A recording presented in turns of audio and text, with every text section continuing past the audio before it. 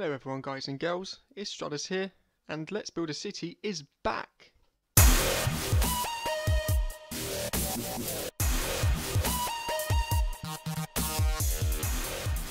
Yes, that's right everyone, Stratus here, and we are back for episode number 6 of Let's Build a City in Minecraft on Xbox One. I'm really sorry guys, it's been such a long time, but I think I've now got the time to manage to carry on this series again, so I'm going to basically get straight back into it with you guys. Like I say, it's been a very long time, and yeah, it's been about 3 months I think, but I've got I've had the plans anyway, and so we're basically going to crack on with it straight away. Obviously you could see we was in the city, right at the beginning of the video. However, I'm going to take a little break from the city, and we're going to start with something a bit different and quite exciting I think. We are going to be starting a farm. Yes, we're going to build a farm. And it's going to be in this part here where I've flown over. As you can see, it's right on the edge of the map, on the west side. So it will actually go very slightly out the map. As you can see, I've gone onto a little white circle here. But it's only just. The most of it will be on the map. Not that that really matters anyway. It's just obviously you got to make sure you can find the building. You don't want to fly off the map and then forget where you built it. That's obviously not a good idea. Anyway, you can see there is a red rectangle here. I'm just trying to gauge my plans here on what the farm layout is going to be like. And I've decided, as you can see, there's great land here for the farm. It's perfect really, and it's quite flat. So the entrance to the farm is going to be around here. There is a cave down here. I'm not quite sure if I'm going to keep that or not yet. There's going to be roads coming here. Of course, the roads will come over a long period of time. Of course, once we build the whole map up, roads will appear. But there will be roads coming from this direction. The entrance will be here. And I'll have like a dirt track going down the centre of the farm. And either side we're going to have farm-related things such as crops and cattle. Various animals such as pigs, cows, sheep. Little things like that, maybe a few ducks as well, and we're going to have some crops this side. The barn is going to go here, so we're going to have a barn. I think it's going to be red. I think that's why I used red. I think red looks quite good, red and white. I think that's a nice look for a barn, don't you guys? So that's where the barn's going to be anyway. We're going to have a farmhouse, and this is another thing I need to decide, where the farmhouse is going to go. Am I going to keep it down here on the floor, or as you can see, it's quite a nice part here where we can build it slightly raised up on this small mountain because it's nice and flat. So that might work as well. That will be something I will have to think about. So that's basically how it's going to be. We're going to have more of the animals this side and more crops this side.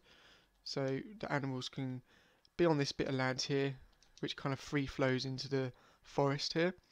Of course we'll fence it all off, make sure it looks all nice and neat. And of course we can do anything we like around here as well. It's still very early stages in the plan, but that's what I'm going to be concentrating on in the next couple of episodes. So this and the next episode is basically what it's going to be. In this episode I'm just really touching on my refreshed ideas because it's been such a long time. I think I need to update you guys on what my plan is right now on this build. So like I said, I'm going to concentrate on this farm right here. So I'm not going to do any specific building today. I will do some off camera and then we can get into some good building in the next episode. But I hope after this episode you will be quite well clued up on what's going on. And yeah, basically get back into the series because it'd be pretty cool to do that, don't you think? So I'm just going to fly back over to the city now. Ideas that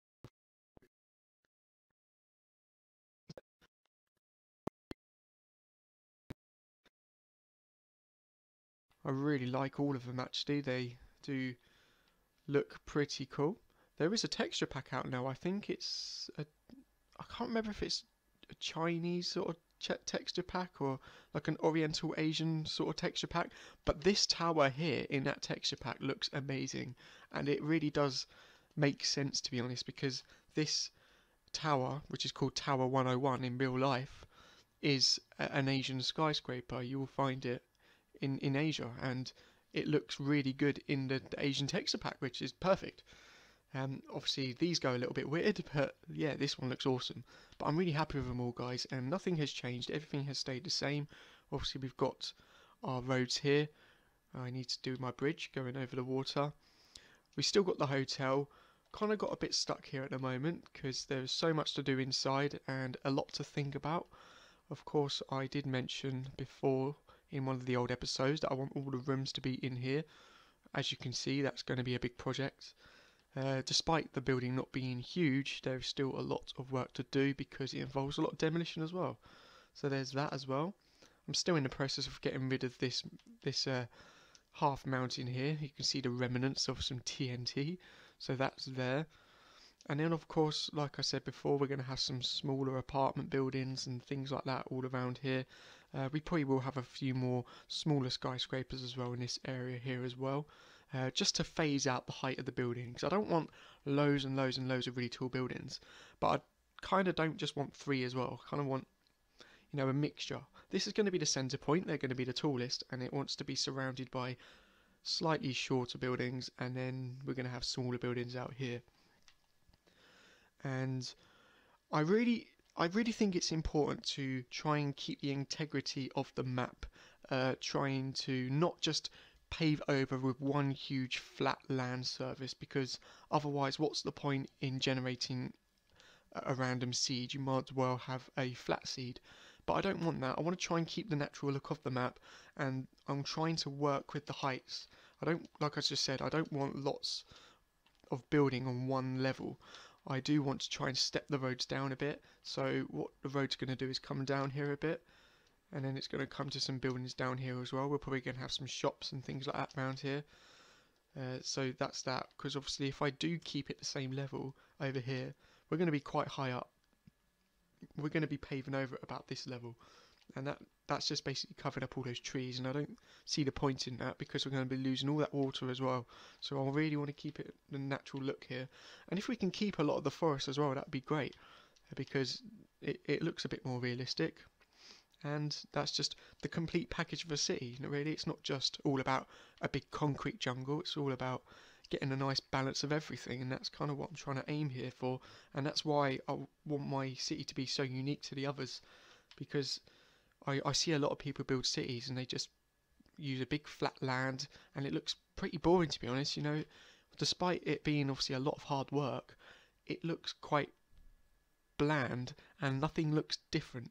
And I want mine to be unique. I want everything to just flow. I think that's the best way to describe it. Nice and flow. And I hope to inspire a lot of you guys to also build like this. It takes a lot more creativity, I think, and a lot more planning as well, because you need to plan around the environment rather than just build over the environment. And yeah, I think that's the best way to go forward here, and it's the best way to be creative, I think, as well. Because you can see here I've kind of tried to stick with the land. Of course we're going over the water a bit there, but once I finish that off it'll look good, guys, I promise. So we'll just quickly go back over to the farm now. I'm just going to wrap this video up quite quickly. I don't want it to be too long. Episode number 7 will be about 20 minutes where we'll get into some good building, and I'll show you guys what I've been doing. This will be quite a lot more built up. I'll make sure I've got all the plans out, and then you guys can see exactly what it's gonna look like, because at the moment I'm sure it doesn't look like much, but it will, and it will look cool. I think to have a farm will just be one of those things that's got to be in a city. It kind of sounds a bit weird, I guess, a farm in a city, but when I say a city, it's more like a big mass of land. We've got a city, but then we've got lots of other things as well. We've got the countryside, we've got the airport, we've got the suburban areas. We've got everything, guys, absolutely everything. And the map is not the limit. We'll go as far as we need, as far as what feels right, whatever balances the map out.